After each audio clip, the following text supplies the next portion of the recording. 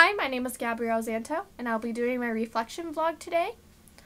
The first question is how do you think you have advanced as a public speaker during this semester? I believe I've advanced quite a bit since high school. I learned nonverbal signposts, verbal signposts, and internal reviews this semester, and that has really helped me out a lot.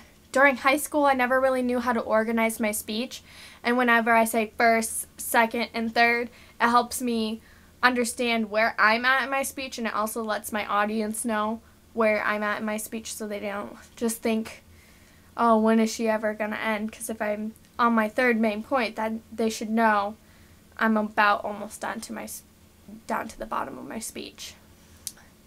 The most important concept or theory that I've learned throughout this class is in chapter 14, page 105. It's the types of credibility.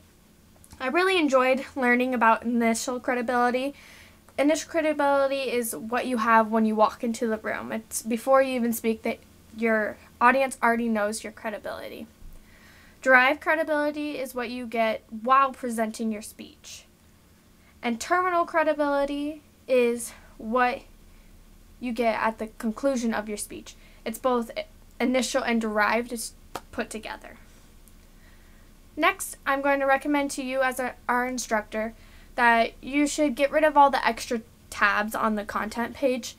I would just have week 1, week 2, week 3, and have everything under there, what we need. It's kind of hard. It was kind of hard in the beginning of the speech whenever we started because I was clicking on all these pages and I didn't know what they were for. But eventually I figured it out towards the end of the class.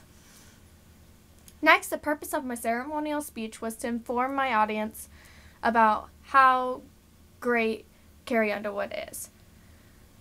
My technology was perfectly fine. I had a tripod, it didn't wiggle.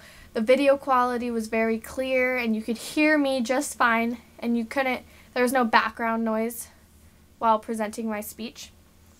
The one thing I think I could do better is be a little bit more prepared. I was a little nervous for the speech, but I usually am. I'm not sure why I get so nervous during speeches. In terms of organization and structure, I would like to make sure double and triple check that I have 2 evidences for each main point that I have. I know I only had 1 evidence point for my third main point of Carrie Underwood is an animal lover, but I figured it'd be okay because I still made the points. Altogether, I really enjoyed this semester of speech class, and thanks for watching.